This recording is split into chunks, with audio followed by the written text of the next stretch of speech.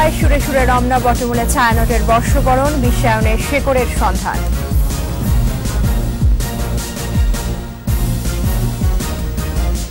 একুশে টেলিভিশনের ১৯ বছর প্রতিষ্ঠা বার্ষিকীর উদ্বোধন, মুক্তিযুদ্ধের চেতনায় এগিয়ে চলার প্রত্যয়।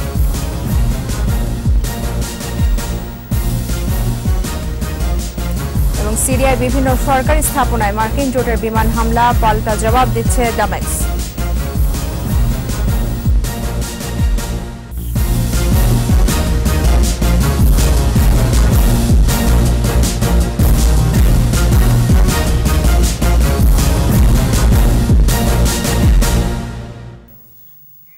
শুভ নববর্ষ। শুনছিলেন ফার্স্ট সিকিউরিটি ইসলামী ব্যাংক লিমিটেড সংবাদ শিরোনাম। সকাল ৯টার ২১ সংবাদে আপনাদের প্রত্যেককে আমন্ত্রণ জানাচ্ছি আমি তাজনুভা জাবিন। সংবাদে আরও থাকছে, পবিত্র শবে মেরাজ আজ, মহান আল্লাহর সাথে মহানবীর সাক্ষাৎ, লাভ করেন ১৪ নির্দেশনা।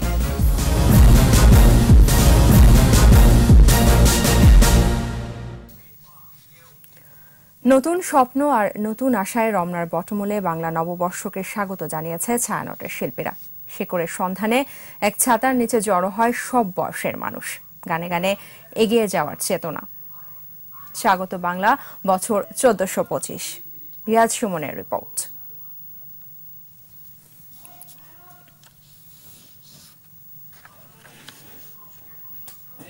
দর্শক, আমরা রিপোর্টটির জন্য অপেক্ষা করছি।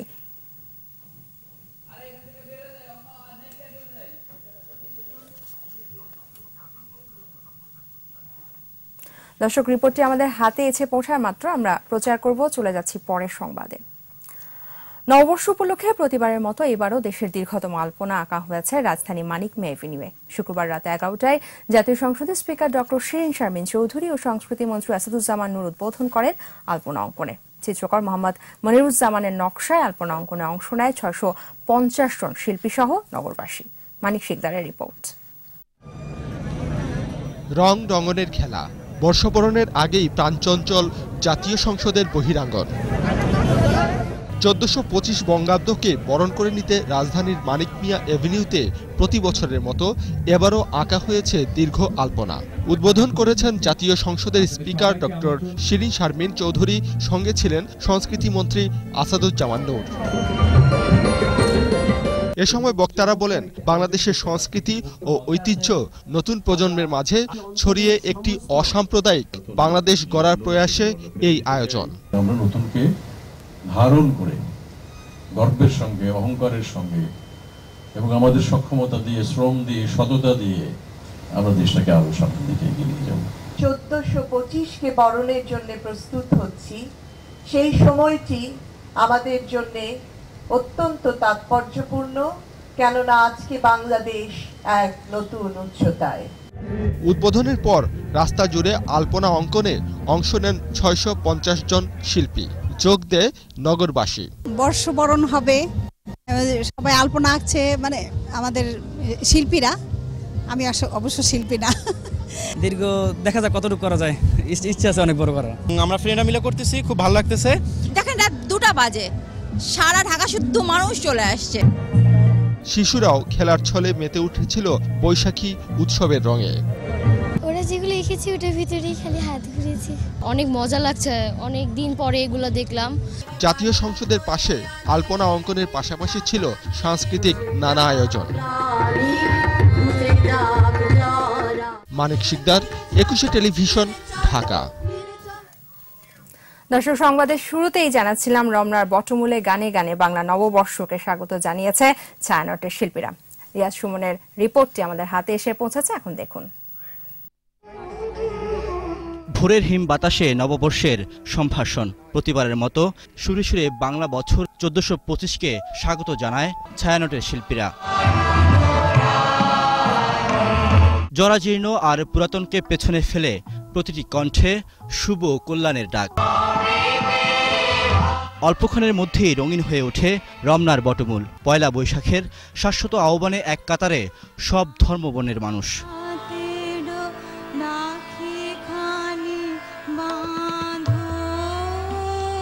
সমবেত কণ্ঠের রবীন্দ্র নজরুলের অসাম্প্রদায়িক বাংলার চেতনা, হাজার বছরের বাঙালি সংস্কৃতির মেলবন্ধন, পয়লা বৈশাখ।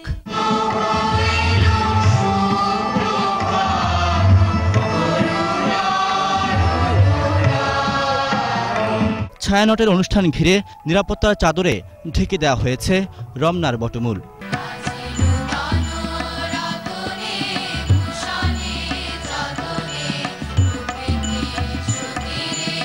অশুভ শক্তির রক্তচক্ষু আর অন্ধকারের প্রতিরোধ উপেক্ষা করে প্রতি বছরই বড় হচ্ছে বাংলা বর্ষবরণ অনুষ্ঠান।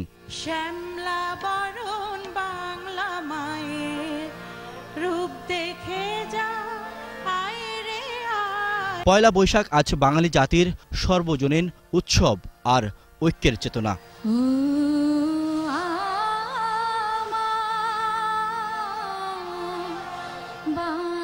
রিয়াজ সুমন, 21 টেলিভিশন, ঢাকা।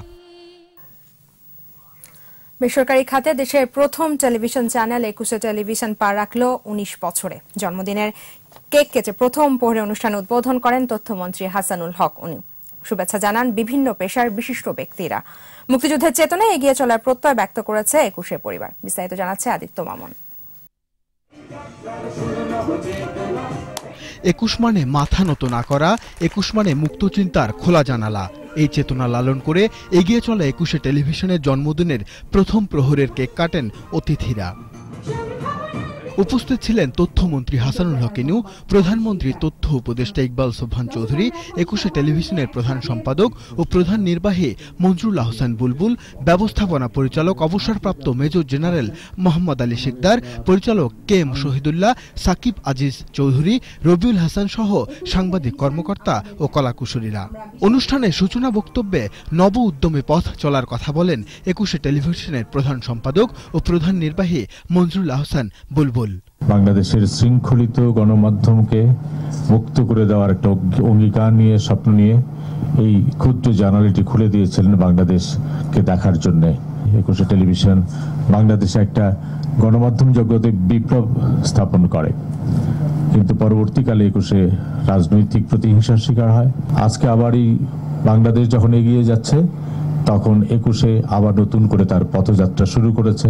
19 পদার্পণ 21 টেলিভিশন ও দেশের গণমাধ্যমের জন্য গৌরবের বলে অভিহিত করেন প্রধানমন্ত্রীর তথ্য উপদেষ্টা ইকবাল সোবহান চৌধুরী। 21 টেলিভিশন তার ঐতিহ্যকে এই প্রতিযোগিতার মধ্যেও ধরে রেখেছে, সেজন্যও তাদেরকে অভিনন্দন জানাই। তথ্যমন্ত্রী হাসানুল হক ইনু বলেন, মা মাটি, মানুষ ও মুক্তিযুদ্ধের চেতনায় দেশ গড়তে 21 ভূমিকা প্রশংসনীয়। তথ্যের অবাধ প্রবাহ নিশ্চিত করছে, বস্তুনিষ্ঠতা বজায় রেখেছে, কিন্তু তার বৈশিষ্ট্যতা হচ্ছে বাংলাদেশের ইতিহাস, ঐতিহ্য, সংস্কৃতির প্রতি তার অকুণ্ঠ সমর্থন এবং আনুগত্য। তারুণ্যের শক্তি নিয়ে অসাম্প্রদায়িক বাংলাদেশ গড়তে কাজ করে যাওয়ার অঙ্গীকারের কথা বলেন 21 টেলিভিশনের ব্যবস্থাপনা পরিচালক অবসরপ্রাপ্ত মেজর জেনারেল মোহাম্মদ আলী শিকদার। তারুণ্যের শক্তিকে সাথে নিয়ে মুক্তিযুদ্ধের বাংলাদেশ গড়বার জন্য এই 21 সকল সদস্য অবিরাম সংগ্রাম করে যাবেন। জন্মদিনের শুভক্ষণকে আরও রঙিন করে প্রথম প্রহরের অনুষ্ঠানে যোগ দেন বিভিন্ন পেশার বিশিষ্ট ব্যক্তিরা। আদিত্য মামুন, 21 টেলিভিশন, ঢাকা।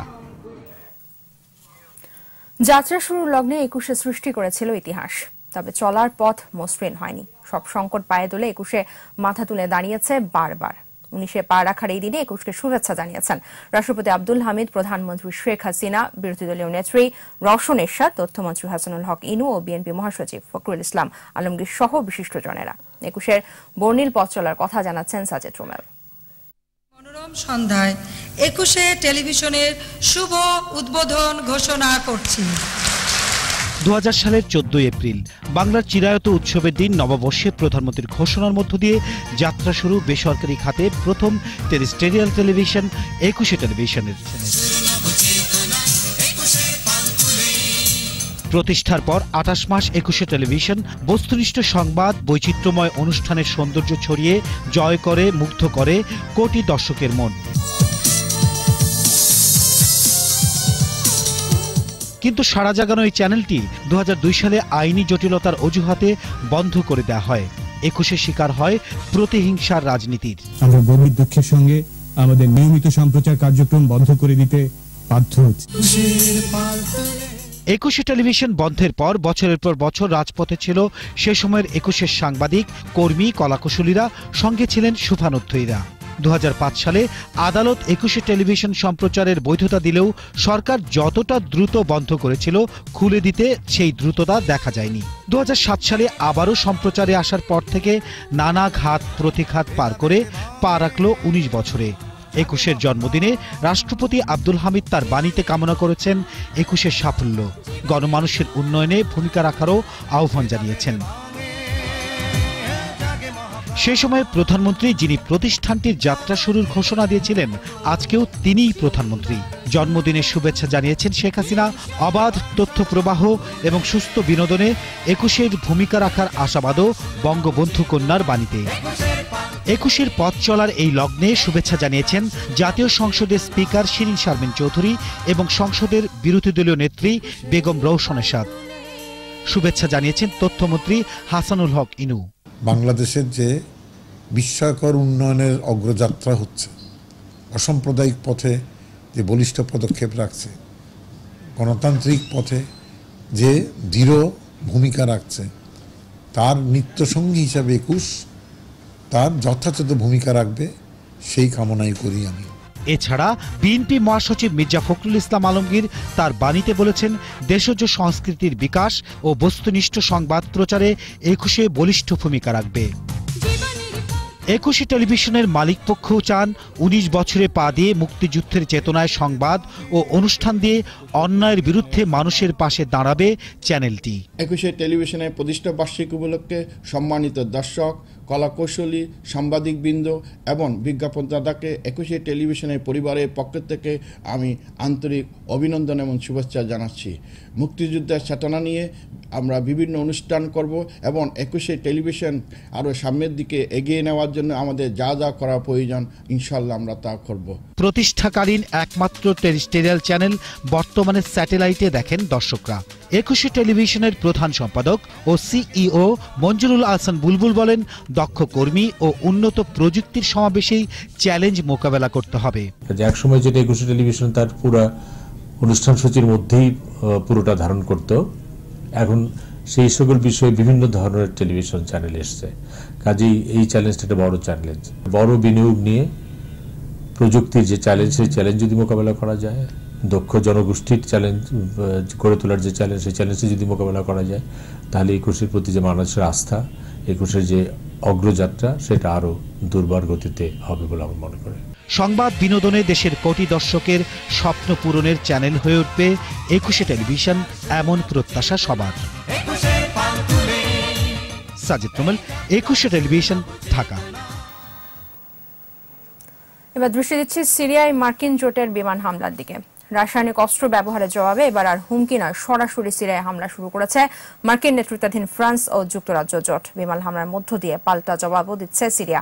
রাতে দামেস্ক, হোমস সহ 3টি শহরে রাসায়নিক অস্ত্রের গবেষণাগার, গুদাম সহ বিভিন্ন সামরিক স্থাপনায় বিমান হামলা চালিয়েছে মার্কিন জোট। এই হামলায় টমাহক ক্ষেপণাস্ত্র ব্যবহার করা হচ্ছে বলে জানা গেছে। হামলায় যুক্তরাজ্যের 4টি RAF টর্নেডোর বিমানও অংশ নিয়েছে। প্রত্যক্ষদর্শীরা জানান, দামেস্কে কমপক্ষে 6টি বড় ধরনের বিস্ফোরণের শব্দ শোনা গেছে, তবে এই ঘটনায় এখনো কোনো হতাহত নেই বলে দাবি করেছেন মার্কিন প্রতিরক্ষা মন্ত্রী জেমস ম্যাটিস। সিরিয়া বলছে, দামেস্কের কাছে কমপক্ষে 13টি ক্ষেপণাস্ত্র হামলা হয়েছে। হামলার পাল্টা জবাব দিতে শুরু করেছে আসাদ সরকার বাহিনী। Russia has warned the U.S. not to strike. To this current administration, it's been not benign neglect; it's been confusing neglect. Contradictory statements, talk about withdrawal. এবার ইসলামী ব্যাংক বিরতি, ফিরে এসে যা থাকবে।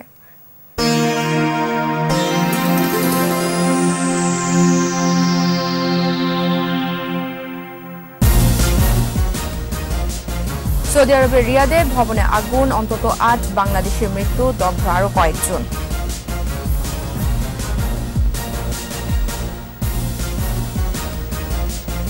খুলনা সিটিতে বেড়েছে ভোট কেন্দ্র, সুষ্ঠু নির্বাচন অনুষ্ঠানের লেভেল প্লেইং ফিল্ড তৈরি হচ্ছে, বললেন রিটার্নিং অফিসার।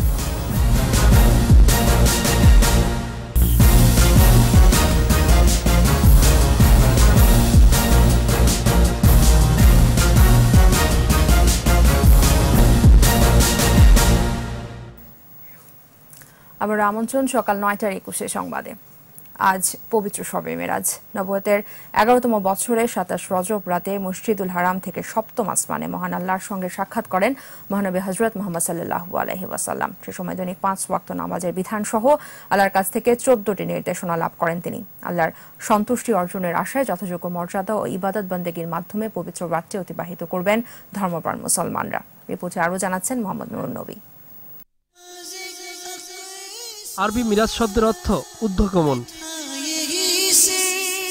আর ইসলামী পরিভাষায় মহানবী হযরত মুহাম্মদ সাল্লাল্লাহু আলাইহি ওয়াসাল্লাম কর্তৃক সশরীরে সজ্ঞানে জাগ্রত অবস্থায় মসজিদুল হারাম থেকে মসজিদুল আকসা হয়ে প্রথম আসমান থেকে সপ্তম আসমান ও সিদরাতুল মুনতাহা পর্যন্ত গমন। নবুয়তের 11তম বছরের 27শে রজব 51 বছর বয়সে আরশে আজিম পরিভ্রমণ করে মহান রব্বুল আলামিনের দিদার লাভ করেন মহানবী সাল্লাল্লাহু আলাইহি ওয়াসাল্লাম। পবিত্র কোরআনে সূরা নাজম ও সূরা ইসরায় মিরাজের বিবরণ আছে। এছাড়া বুখারী, মুসলিম, সিয়াহ সিত্তা সহ অন্যান্য কিতাবেও আছে পবিত্র মিরাজের সুস্পষ্ট বর্ণনা। আসলে তো পৃথিবীতে এটা অদ্বিতীয় ঘটনা। মেরাজ কিন্তু আর কোনো মানুষের হয়নি, কোনো নবী রাসূলের হয়নি। নবুয়তের প্রমাণের পক্ষে একটি গুরুত্বপূর্ণ দলিল হলো মেরাজ। সুতরাং এই মেরাজ বিশ্বাস করা যেমন আমাদের কর্তব্য, এই মেরাজের শিক্ষা গ্রহণ করা আমাদের জন্য অতি জরুরি। এই সাক্ষাতে দৈনিক 5 ওয়াক্ত নামাজ সহ পিতামাতার সাথে ভালো ব্যবহার, আত্মীয়ের অধিকার রক্ষা, মানব হত্যা নিষেধ সহ মোট 14টি নির্দেশনা আল্লাহর কাছ থেকে লাভ করেন তিনি।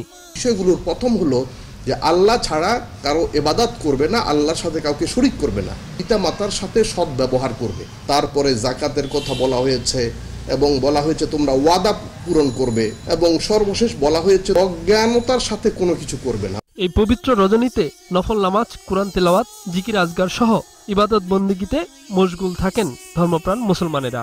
নফল নামাজ, কুরআন শরীফ তেলাওয়াত, দুরুদ শরীফ। মোহাম্মদ নুরুন নবী, 21 টেলিভিশন, ঢাকা।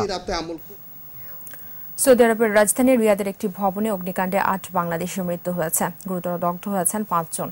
শুক্রবার বাংলাদেশ সময় সকাল 10:30টায় রিয়াদ বিমানবন্দরের কাছে নুরানি ইউনিভার্সিটিতে কর্মরত অবস্থায় গ্যাস সিলিন্ডার বিস্ফোরণে এ দুর্ঘটনা ঘটে। মৃত 7 বাংলাদেশি পরিচয় পাওয়া গেছে। তারা হলেন নরসিংদী সদর উপজেলার মাধবদীর কাঠালিয়ার রবিন, গাজীপুর কালীগঞ্জের হিমেল, রূপগঞ্জের মজিদ, ঢাকার যাত্রাবাড়ির সোলেমান, কিশোরগঞ্জের ইকবাল, ব্রাহ্মণবাড়িয়ার সেলিম ও সিলেটের জোবায়ের। আহত নরসিংদীর ডাঙ্গা ইউনিয়নের মাঝের চরের পাভেল ও ঢাকার খোরশেদের অবস্থা আশঙ্কাজনক।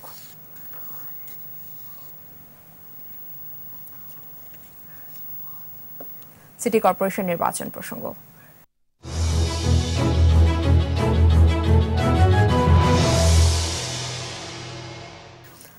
খুলনা সিটি নির্বাচনকে কেন্দ্র করে কর্মমুখর হয়ে উঠেছে আঞ্চলিক নির্বাচন অফিস। নির্ধারিত সময়ের মধ্যে সব প্রস্তুতি সম্পন্ন করতে ব্যস্ত সংশ্লিষ্টরা। প্রয়োজনীয় লোকবল নিয়োগ সহ অবাধ, নিরপেক্ষ ও গ্রহণযোগ্য নির্বাচন অনুষ্ঠানে আশ্বাস দিয়েছেন কর্মকর্তারা। খুলনার প্রতিনিধি মহেন্দ্রনাথ সেনের রিপোর্ট, জানাচ্ছেন সমর ইসলাম। 1990 সালের 6 আগস্ট সিটি কর্পোরেশনে উন্নীত হওয়ার পর খুলনায় 4টি নির্বাচন অনুষ্ঠিত হয়েছে। পঞ্চমবারের মতো নির্বাচনে একজন নগরপিতা, 31 জন সাধারণ কাউন্সিলর ও সংরক্ষিত 10 নারী কাউন্সিলর পদে নির্বাচন 15 মে। সে লক্ষ্যে ব্যস্ততা বেড়েছে আঞ্চলিক নির্বাচন কর্মকর্তার কার্যালয়ে। অবাধ ও সুষ্ঠুভাবে নির্বাচন সম্পন্ন করতে প্রয়োজনীয় লোকবল নিয়োগ সহ সব ধরনের প্রস্তুতির কথা জানান আঞ্চলিক কর্মকর্তা। প্রাথমিক প্রস্তুতি হিসাবে আমরা ভোট কেন্দ্রগুলো যাচাই বাছাই করছি। আমাদের ভোট গ্রহণ কর্মকর্তাদের যে প্যানেল তৈরি করা, সে কাজও আমাদের চলছে। গতবারের তুলনায় ভোটার বেড়েছে 1.5 লক্ষাধিক। সংশোধিত তালিকা অনুযায়ী নগরীতে এবারের ভোটার 4,93,454 জন। বেড়েছে কেন্দ্রের সংখ্যাও। নিরপেক্ষ ও শান্তিপূর্ণ ভোট গ্রহণে লেভেল প্লেইং ফিল্ড তৈরি করা হচ্ছে বলে জানান এই কর্মকর্তা। নির্বাচন কমিশনের যে নির্দেশনা অনুযায়ী একটা এবং খুলনাবাসীর সকলের সহযোগিতায় আগামী 15ই মে একটি সুষ্ঠু, সুন্দর, অবাধ এবং নিরপেক্ষ ভোট গ্রহণ সম্পন্ন করতে পারে। খুলনা সিটি নির্বাচনকে অত্যন্ত গুরুত্বপূর্ণ হিসেবে বিবেচনায় নিয়েছে কমিশন। তাই সব দলের অংশগ্রহণে নির্বাচন গ্রহণযোগ্য করার আশ্বাস দিয়েছেন কর্মকর্তারা। সমর ইসলাম, 21 টেলিভিশন। আবার নিচ্ছে ইসলামী ব্যাংক বিরতি। যখন ফিরছি তখন অন্যান্য খবরের সঙ্গে যা থাকবে।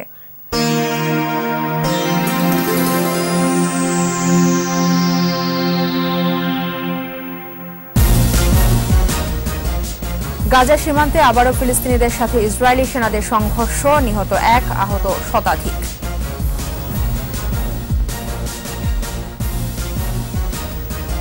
এবং লা লিগায় টানা চতুর্থ জয় রিয়াল বেটিসের, জেনোয়াকে হারালো 1-0 গোলে।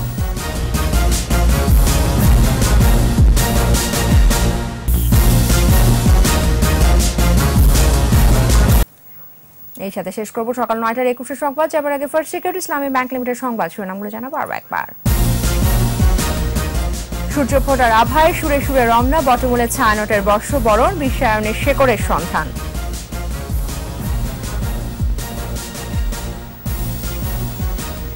একুশে টেলিভিশনের 19 বছর প্রতিষ্ঠাবার্ষিকীর উদ্বোধন, মুক্তিযুদ্ধের চেতনায় এগিয়ে চলার প্রত্যয়।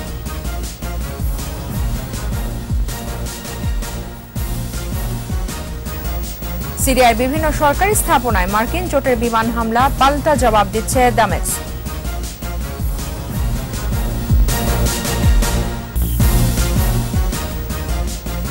সর্বশেষ খবর জানতে ডায়াল করুন 202 নম্বরে, ভিজিট করুন 21tv.com এই ওয়েবসাইটে। এছাড়া ফেসবুকে ভিজিট করতে পারেন facebook.com/2124 অনলাইন। এতক্ষণ সাথে থাকার জন্য ধন্যবাদ। পরবর্তী সংবাদ বেলা 11টায় দেখার আমন্ত্রণ রইল। 21-এর সাথেই থাকুন।